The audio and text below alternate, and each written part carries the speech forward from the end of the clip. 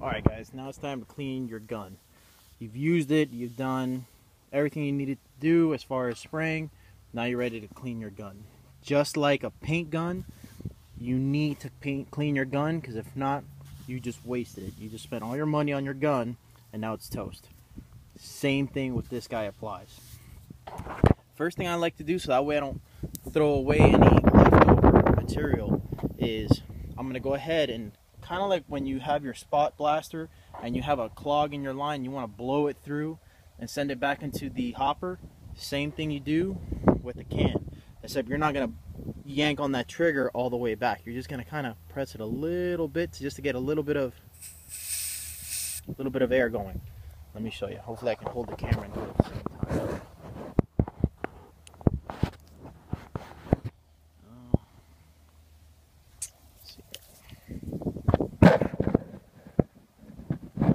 This way. I'm going to show you demonstrating it on the lid of the can. You're going to go ahead and again lightly, you guys, I don't know, hopefully you saw that. Basically you saw the whole hose kind of like shake a little bit.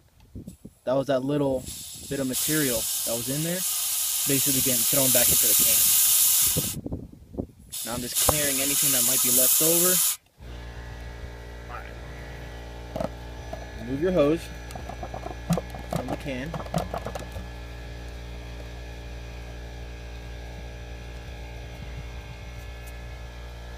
If you get it on you, don't worry about it. It is water soluble up until it hardens. Once it's hardened, you can't get it off.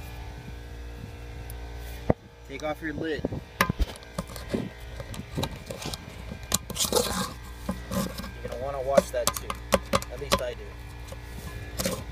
As best as I can. Most important thing when you do clean the lid, try not to bend it on the way out, especially if you're going to be using this kit again. Alright. Most important thing you can clean is that middle rubber grommet. Okay? Oh, stuff to clean this. A bucket of water, some Dawn soap, and a set of Allen wrenches. Water soluble. It's a beautiful thing. Set your paint aside, or empty can. Alright, grab some Dawn soap, give it a nice shot. First thing you want to do, mix up your soap and water and clean your paint stirrer at the same time. Nice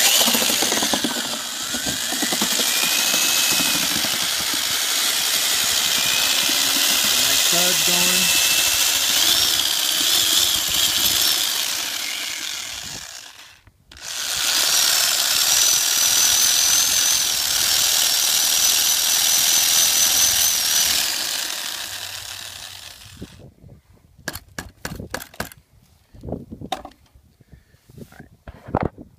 Now, grab your hose, the pickup hose, send it all the way down to the bottom.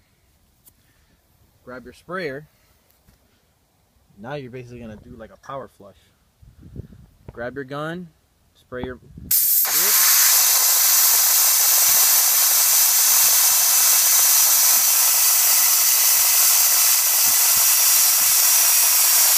Just run it for a little while. Make sure, if you have wind with you the day you're cleaning the gun, make sure you don't have any vehicles that are going to be downwind or anything important that can't be hit. If not, shoot it right into the ground. Hopefully you guys saw the transition of black to white from the suds.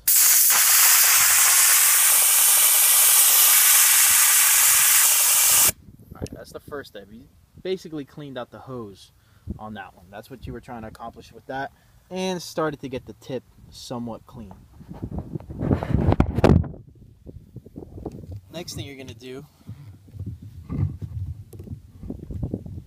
take off your hose, grab the whole hose,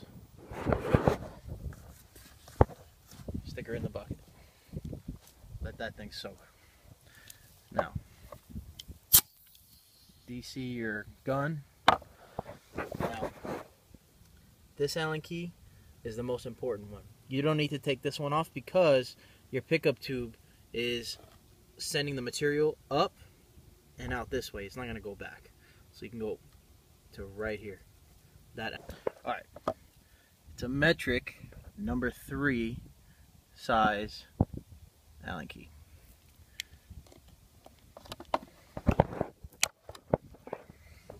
So you break that loose. Don't unscrew it all the way. You don't want to lose your retaining screw. This little tip comes out. This is why it's so important. See all that black mung right there? If you don't start cleaning it, you can kind of see it in there how it'll start to build up. You want to clear that out. See in there? You guys can see that. Kind of.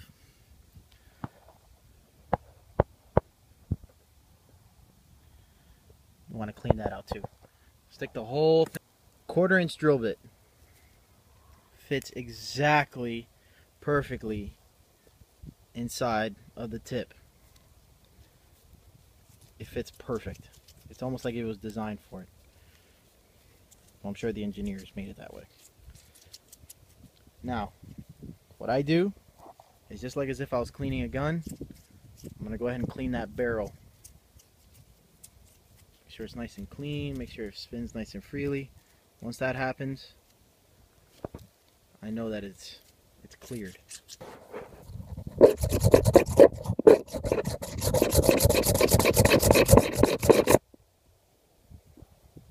See it getting cleaned up.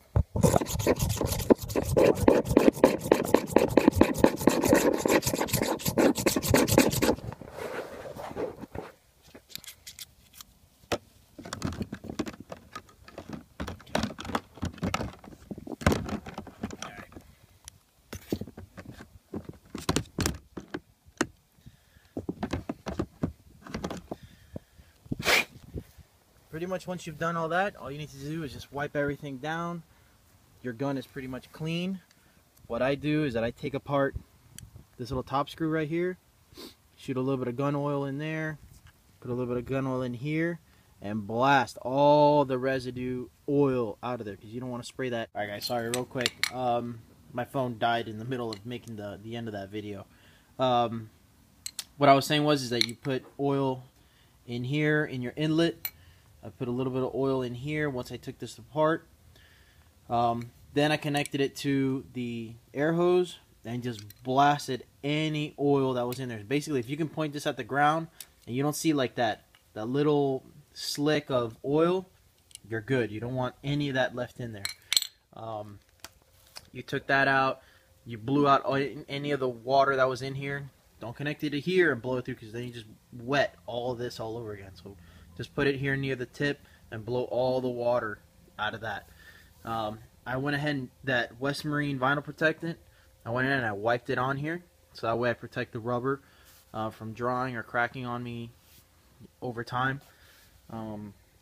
Put the can back in the box, sealed it up, and you're done. Ready for, you know, the next coat whenever you do it. I know I had mentioned that I was going to do it on Thursday. Give you guys a time frame. That's basically 24 hours.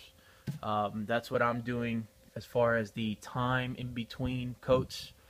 You can do it, I believe, within 4 to 6 hours. I believe is what it said. I don't remember. If you remember, or when you open up the box, there's going to be a little like pamphlet in it. It'll tell you everything there.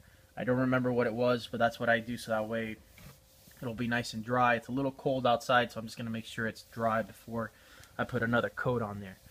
Other than that, guys, that's my little video on the bed armor kit for my Duplicolor.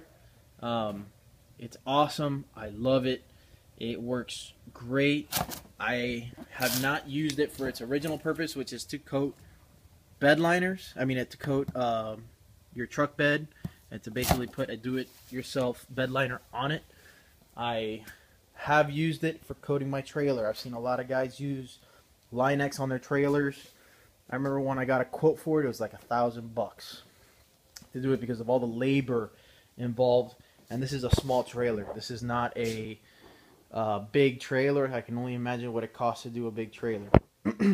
Again, that $1,000 is what it costs to do the big boys.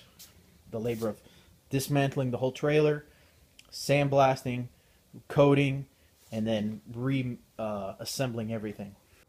That's my 2 cents on the bed liner kit. Again, guys, I love the bed armor stuff. I have had yet to have any of it flake off, chip, have rust show through it. Other than that, that's it. Alright, guys. Hope you enjoyed the video.